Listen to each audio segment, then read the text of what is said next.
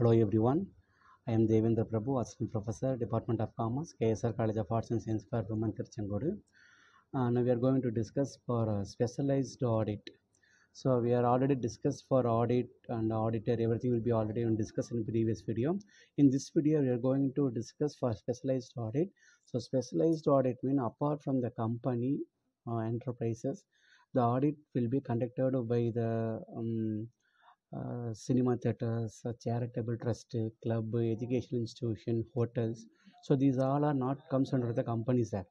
So which of the not comes under the company that will be also conducted by the audit. So that kind of audit will called the specialized audit. The special audit of investigation or special purpose audit examples of which include environmental studies, information technology audit, then procurement of audit to fraud and fantastic investigations fall under this heading.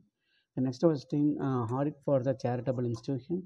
Auditor should obtain a list of members to verify the amount of subscription and a list of regular donors to know the nature of purpose of donation. To regular donors, auditor should vouch the amount of subscription and donations from the counter files, also the receipts, member list, donation register and cashback, etc. So the charitable trust is also have to conduct the audit. So that time the auditor will verify the receipt book, then counter file, then verification, the donor name, address, the amount, everything should be correct or not. They have to be verified and thoroughly check it.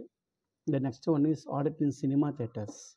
Even cinema theaters also having maintaining the accountancy process. They also maintain account system, so have to be audited. The following are the sources of income for the cinemas and theaters. We will also understand the income is to be verified by the auditor. And first one is share of ticket, or how many tickets are sold by the theater, then parking, then canteen sale, advertisements and rental income. So these all documents should be verified thoroughly, because the specialized audit conducted for this kind of enterprises like cinema theaters, charitable trust, everything. So the cinema theaters having also maintain the accountancy. We have to compulsory maintain account. That time the auditor will thoroughly check the sale of ticket and parking charges, canteen sale, advertisement, rental income. The every documents should be right or not. They have to be verified. The next one is that an auditor should be ensure that each ticket should be in serial number, because some time will be what happen.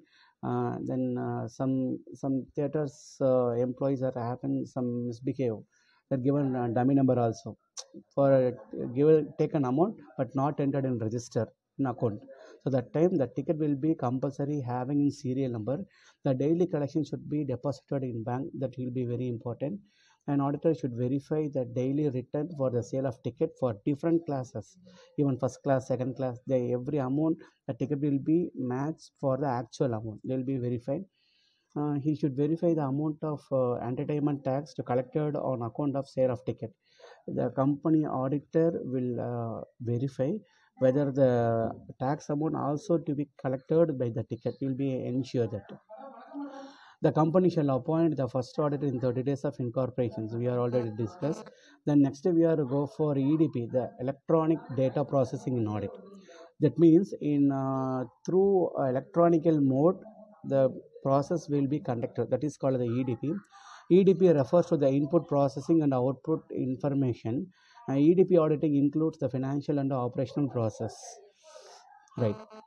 The next one is objectives of EDP, because the EDP electronic data process is very important.